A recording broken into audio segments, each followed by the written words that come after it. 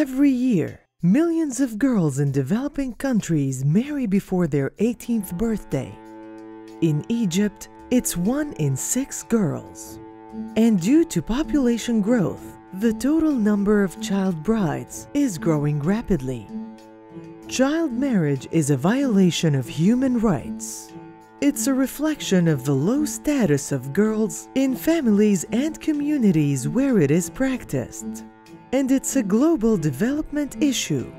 In sub-Saharan Africa, where the percent of child marriages is highest, and South and Southeast Asia, where the total number of child brides is the largest. For over 60 years, international agreements have condemned child marriage. And now, ending child marriage is a target of the Sustainable Development Goals adopted by the United Nations member states in 2015. How does child marriage impact development? Child brides are more likely to drop out of school, have more children, and suffer from spousal violence. When girls marry, they are expected to become pregnant shortly after marriage. They are less likely to participate in the labor force as adults. All of this can often lead to a life of isolation for girls and a vicious cycle of poverty, low education, and poor health for their families. In Egypt, 9% of babies are born to teenage mothers. Teenage pregnancy is a major contributor to maternal and child mortality.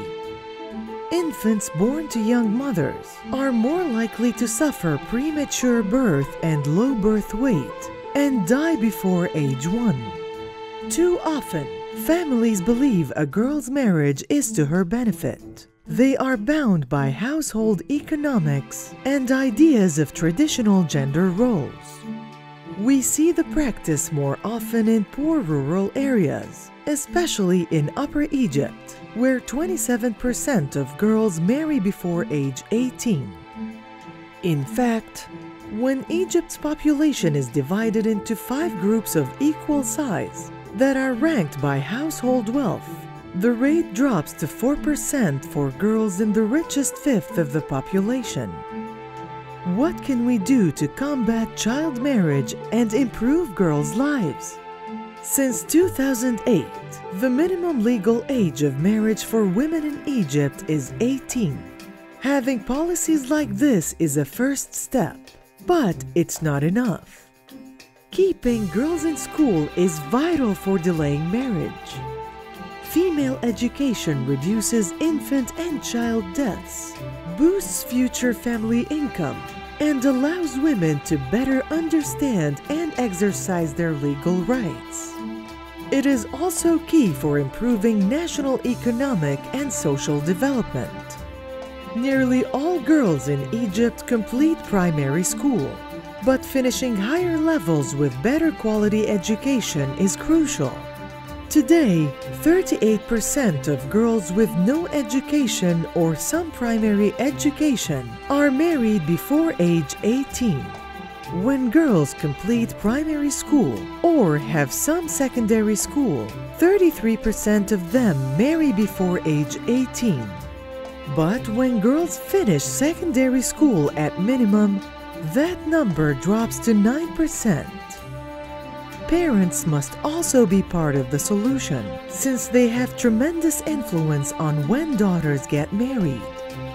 Egypt has recently adopted a rights-based national strategy for the prevention of early marriage. The goal is to reduce child marriages by half, from 17% to 9% between 2014 and 2019.